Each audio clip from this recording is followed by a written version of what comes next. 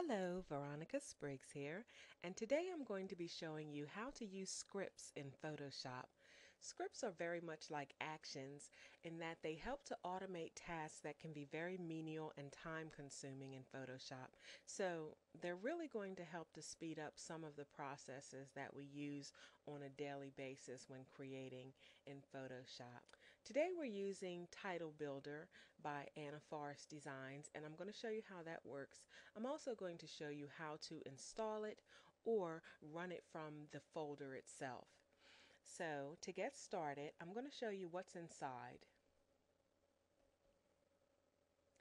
Okay, inside you'll find the scripts only folder, and that's very important because it works with the scripts. So you'll need to keep these two files together before you can use them.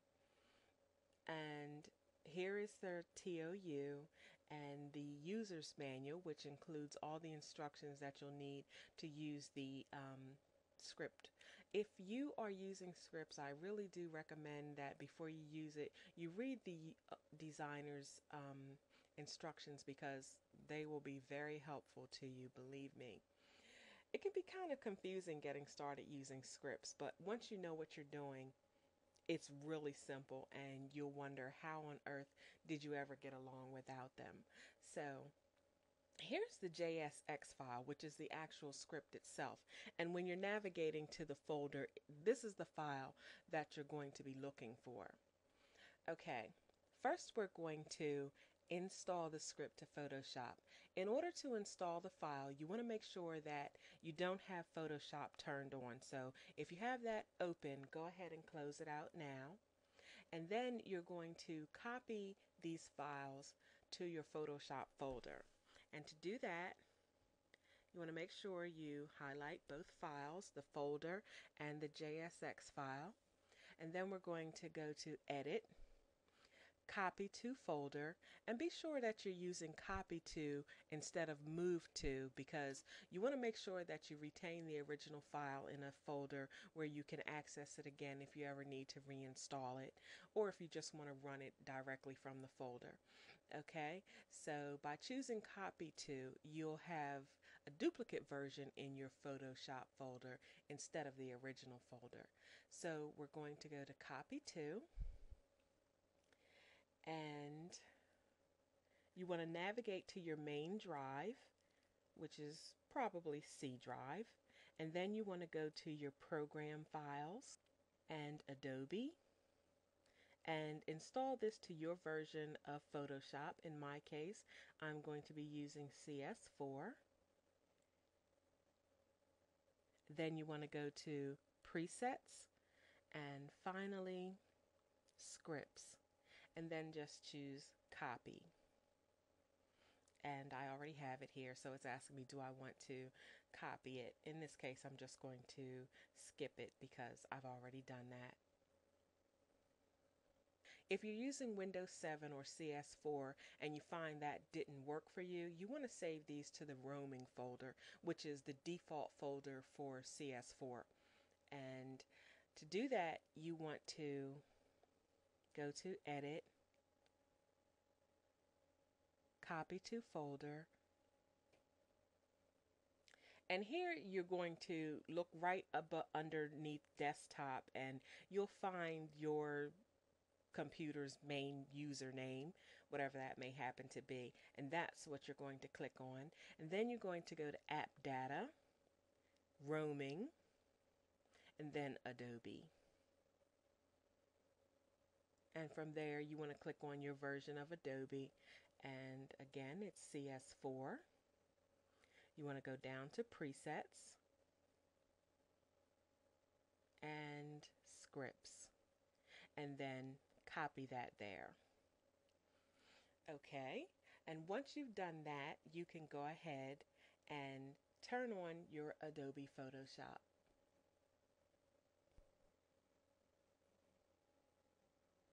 Once your Photoshop has loaded, you'll go to File, Scripts, and then you'll see in your scripts window the title of your script that you just loaded. And in this case, it's AFD, Anna Forrest Designs Title Builder. So now we know that the script has been installed properly. Now, as I told you, if you don't want to install the script, you can also run it directly from the folder.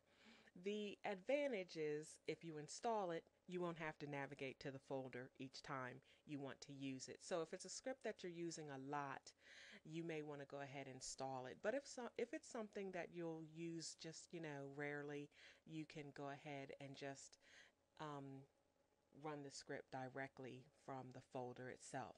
So to run it from the folder, you would go once again to File, you click on Scripts, and then you want to go down to Browse.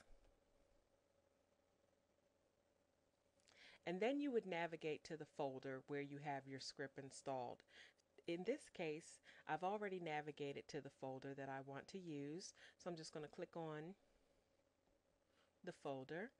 And inside you'll see the JSX file that I told you about, and that's the file that we're looking for.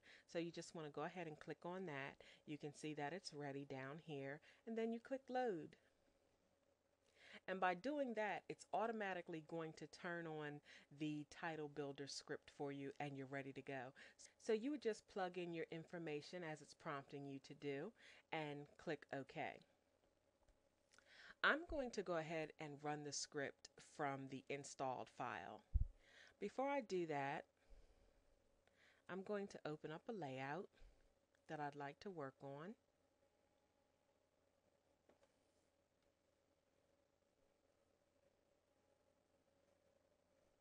Now, in order to run this script, you don't have to have your layout already open because it's going to create its own file, but I'm going to go ahead and do that just so that I have it ready.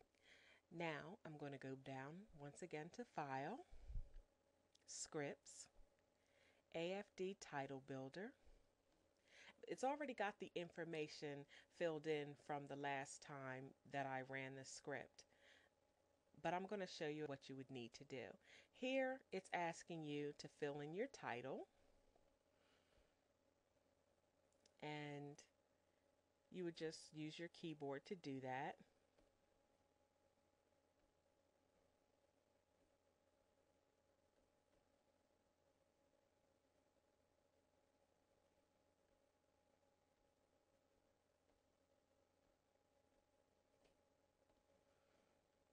Here it's asking you for the letter spacing in pixels.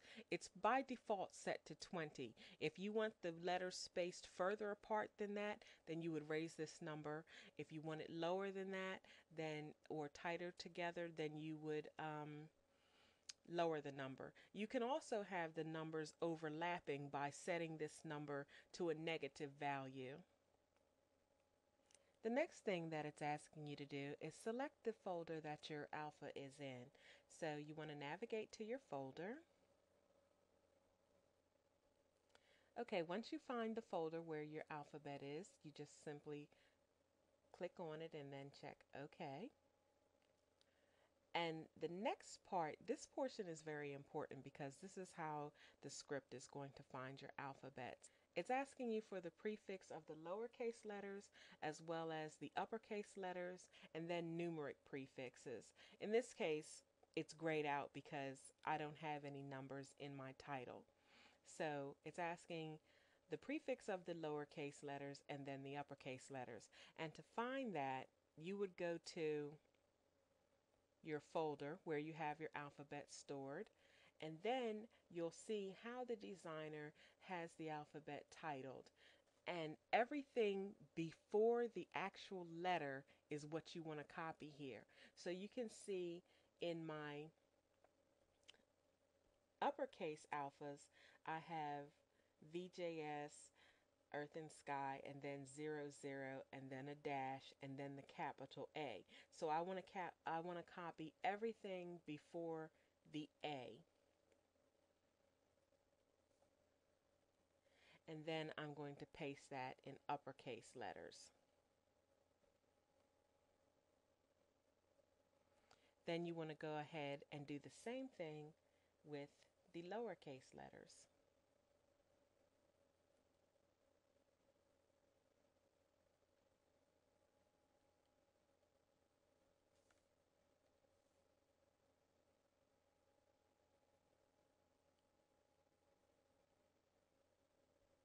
and then choose OK. Now it's going to start running the script.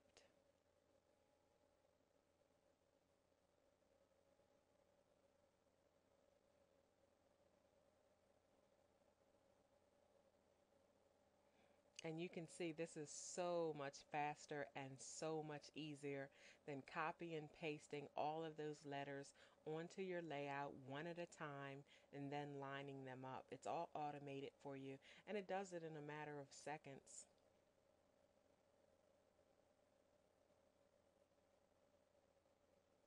Okay, there's the title. And once you're done, what it does is it creates each word into its own separate group. So to get that group over onto your layout, you just click here on the original group, and you can see I can turn that off and on, and you'll see that the title there disappears.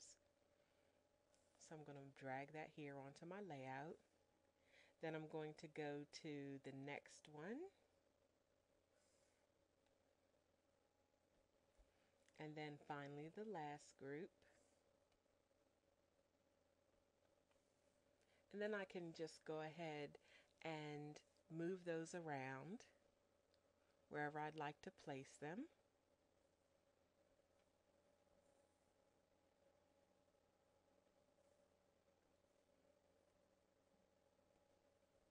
And there you have it. That's how simple it is. You can merge these and then add drop shadows or anything you'd like to do after that.